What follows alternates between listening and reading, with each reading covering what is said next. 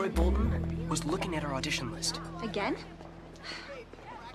You know, he was hanging around with that new girl, and they were both looking at the list. There's something freaky about her. Where did she say she was from? They must be trying to figure out a way to make sure Troy and Gabriella actually beat us out.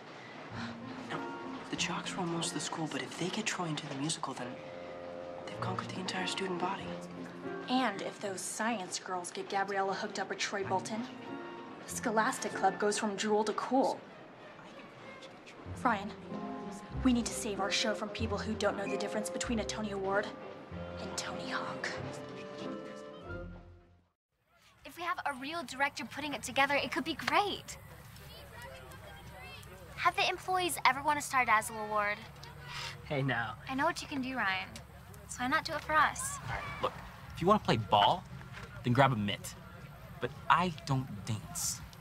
You don't think dancing takes some game? You got game?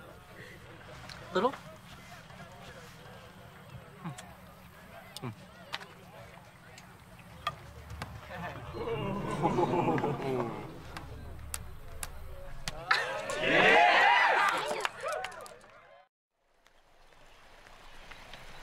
Looking good.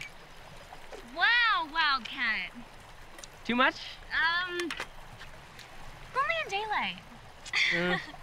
Eastside colors, very impressive. Hey, be true to your school, right? Absolutely.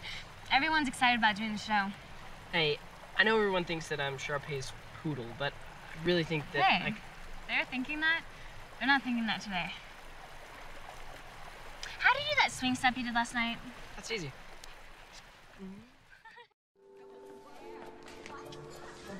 New York deli platter, please.